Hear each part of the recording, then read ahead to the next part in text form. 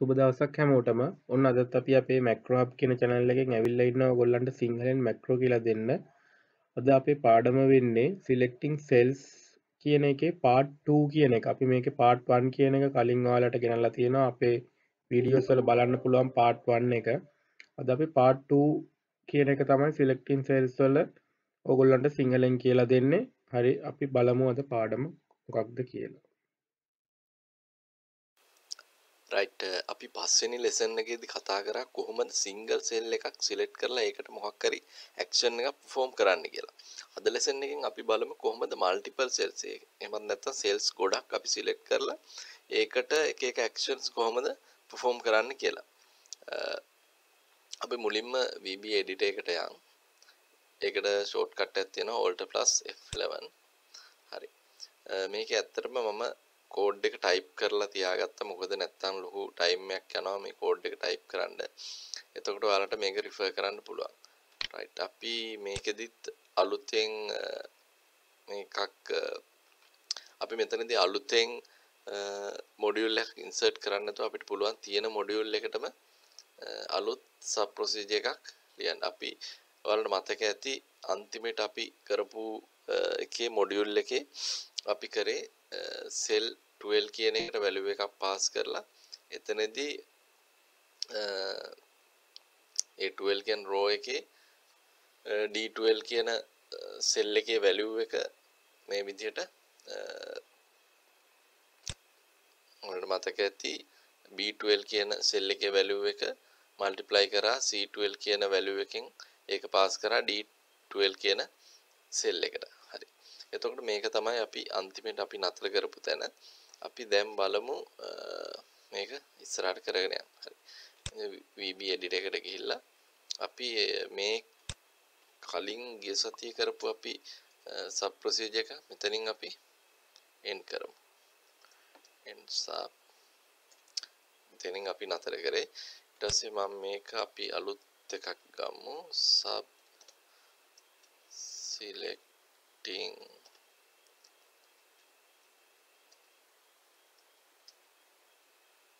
sales part 2 කියලා අපි මේක විදිහට ගමු. එතකොට selecting sales part 2 කියලා මම මෙතන කමෙන්ට් එකක් දාලා තියෙනවා.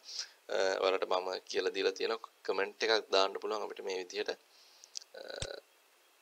මුලට මේ විදිහට සිම්බල් එකක් දාලා. හරි. ඊට පස්සේ මුලින්ම බලමු කොහොමද අපි මේ වෙනකල් අපි කරේ සෙල් එකක් සිලෙක්ට් කරලා තමයි ඒකට වැලියු එකක් පාස් කරේ. ඇත්තටම අපිට සෙල් එකක් සිලෙක්ට් කරන්න නැතුව වුණත් මේ විදිහට ඩිරෙක්ට් සෙල් වැලියු එකක් පාස් කරන්න පුළුවන්. මේ එක්සැම්පල් එකේදී මම කරලා තියෙනවා range a13.value කියලා කෙලින්ම ටයිප් කරලා ඒකේ කට වැලියු ටිකක් පාස් කරලා තියෙනවා. අපි මේක ස්ටෙප් බයි ස්ටෙප් රන් කරලා බලමු කොහොමද මේක රන් වෙන්නේ කියලා. මේ විදිහට මේ අපිට VBA editor එක මිනිමයිස් කරගත්තොත් අපිට බලන්න පුළුවන් මේකේ වෙන දේ ස්ටෙප් බයි ස්ටෙප් අපිට බලාගෙන යන්න පුළුවන්. අපි මෙතන අපේ selecting cells 2 කියන sub procedure එක ක්ලික් කරලා මෙතනින් මේක step into ගියපුවම මේ විදිහට මේක highlight කරලා තියෙනවා. එතකොට අපිට F8 කියන keyboard shortcut එක use කරගෙන යද්දී අපිට මේක step by step run කරගෙන යන්න පුළුවන්. හරි. එතකොට හොඳට බලාගෙන ඉන්න A13 කියන value එක අපි item 013 වෙන්න ඕනේ. හරි. ඔයාලට පේනවා මෙතන item 13 කියලා A13 කියන cell එකේ value එක pass වුණා. හරි. ඊට පස්සේ අපි මේක තව ඉස්සරහට run කරන් ගියොත් පේනවා B13 කියන එකෙත් value එක 150 වුණා. ඊට පස්සේ C13 කියන එක 200 වුණා. ඊට පස්සේ D13 කියන value එක අපි මෙතන code එකේ ලියලා තියෙනවා B13 වැඩි කරලා C13 වල value එකකින් වැඩි කරලා එන value එක pass කරන්න කියලා. හරි. එතකොට මේක update වුණා ඒ විදිහට. ඊට පස්සේ අපි බලමු multiple range එකක් කොහොමද multiple cells කොහොමද select කරන්නේ. එතකොට මේකට method කීපයක් තියෙනවා.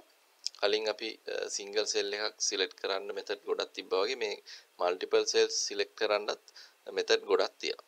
හරි. ඒකේ පළවෙනි මෙතඩ් එක තමයි මෙන්න මේ විදිහට රේන්ජ් කියන මෙතඩ් එක යූස් කරලා අපිට මේක කරන්න පුළුවන්. එතකොට රේන්ජ් කියන එකේදී මම මෙතනින් කියනවා A1 to D1. එතකොට මෙයා මෙතනදී A1 වල ඉඳන් D1 වල කියන මෙන්න මේ රේන්ජ් එක සිලෙක්ට් කරගන්නවා.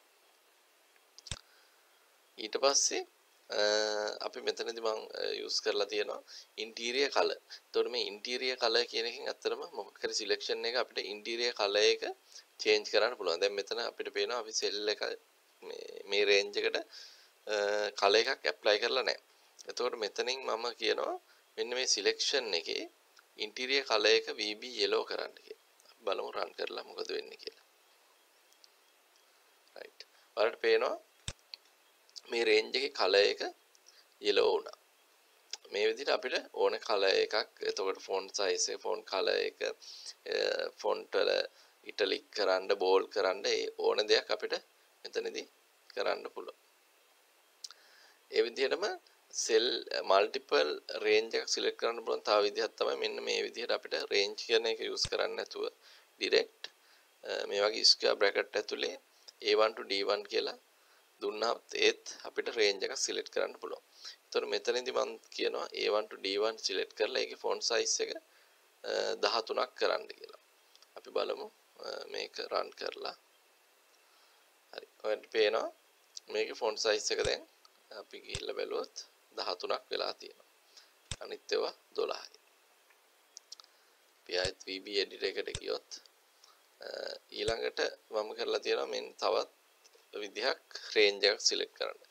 එතකොට මේකෙදි අපිට මේ විදිහට ඩබල් කෝඩ් ඇතුලේ A2 ඒ කියන්නේ අපිට අවශ්‍ය සෙල් එක කමා අනිත් මේ රේන්ජ් එක නවත්තන්න ඕන සෙල් එක. එතකොට මෙතනින් කියන්නේ A2 වල ඉඳන් D2 වෙනකල් මේ රේන්ජ් එක සිලෙක්ට් කරන්න කියන එක තමයි මේ කෝඩ් එකෙන් කියන්නේ.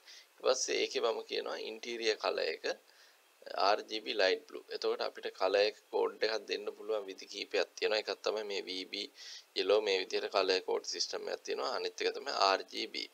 එතකොට RGB කියන්නේ red green blue කියන value වල කම්බිනේෂන් එකක් තමයි මෙතනින් එන්නේ. එතකොට මේක අපිට කෝඩ් එකක් විදිහට දෙන්න තියෙනවා. අපි ඉදිරි පාඩම් වලදී කතා කරමු මේක තව දුරටත් කොහොමද කරගෙන යන්නේ කියලා.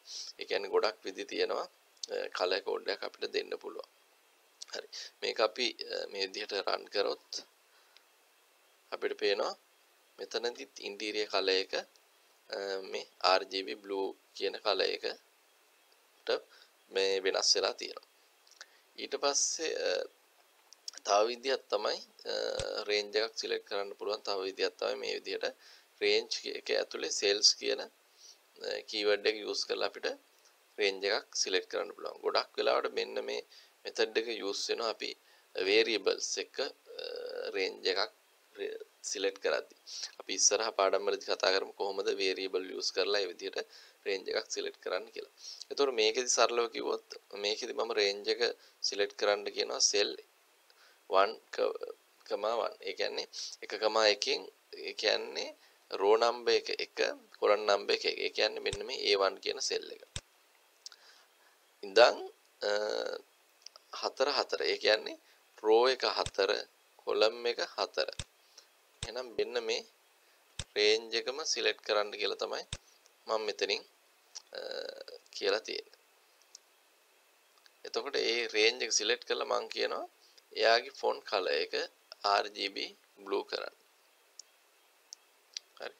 එතනදී අපිට පේනවා මේ විදිහට font color එක change වුණා.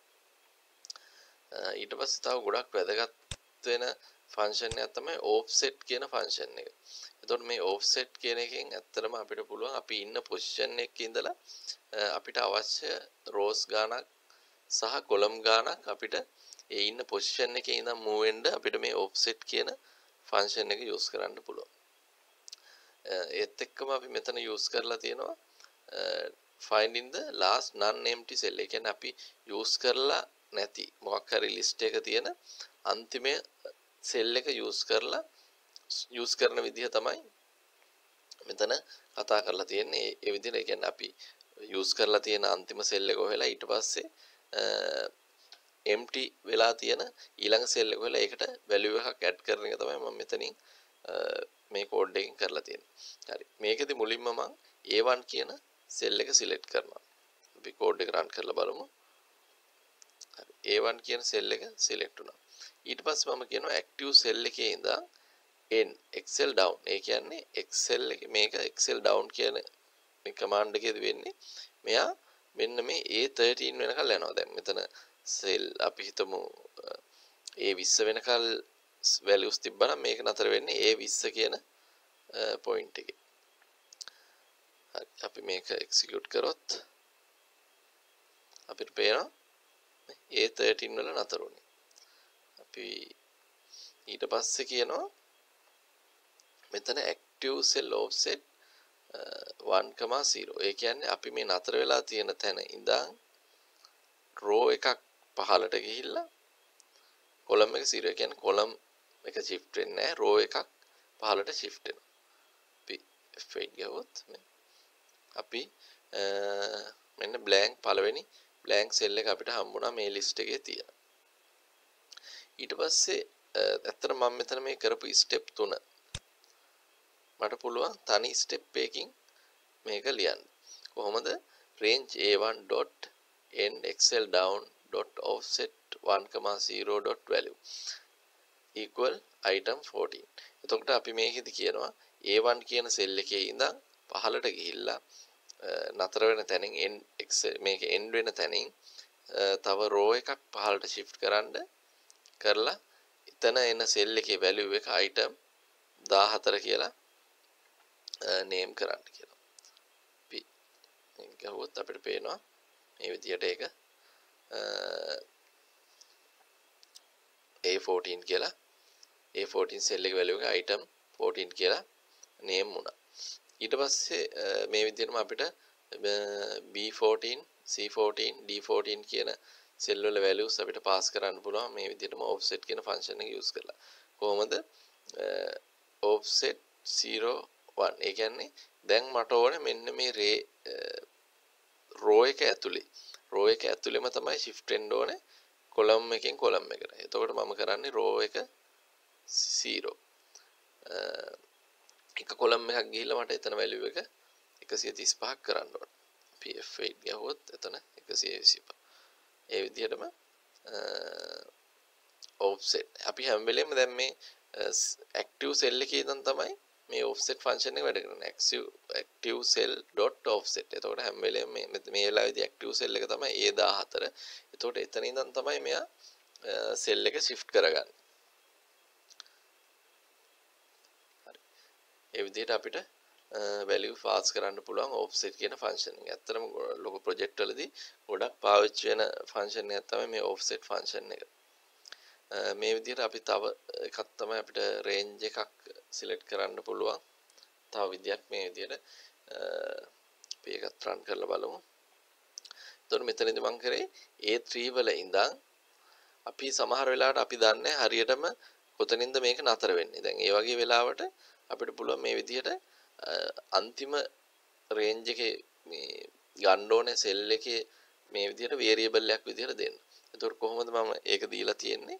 A3 වල ඉඳලා range A1 වල ඉඳන් excel down. ඒ කියන්නේ මේ list එකේ තියෙන යටම cell එක දක්වා select කරන්න. ඊට පස්සේ ඒ selection එක මම bold කරලා තියෙනවා. ඒ විදිහටම italic කරලා තියෙනවා.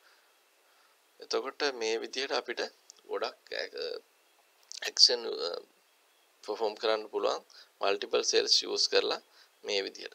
එතකොට මේක ඔයාලා practice කරලා බලන්න මේ code එක මේ විදිහට බලාගෙන මේක type කරලා එක විදිහට වෙනස් කරලා අලුත් දේවල් කරලා බලන්න. එතකොට තව ගොඩක් formatting එහෙම ඇත්තටම code වලින් මතක තියාගන්න ඕනේ. අපිට ඒවා පුළුවන් recording වලින් මේවා අල්ලගන්න. ඒ කියන්නේ record කරලා බලන්න කොහොමද font color එක change කරන්නේ, කොහොමද font size වෙනස් වෙන්නේ. එතකොට record කරලා අපිට code එක view කරලා අපිට බලන්න පුළුවන් මොකක්ද ඇත්තටම මේක ඇතුලෙන් වෙලා තියෙන්නේ. එතකොට ඒක අපිට use කරන්න පුළුවන් අපේ program වලට.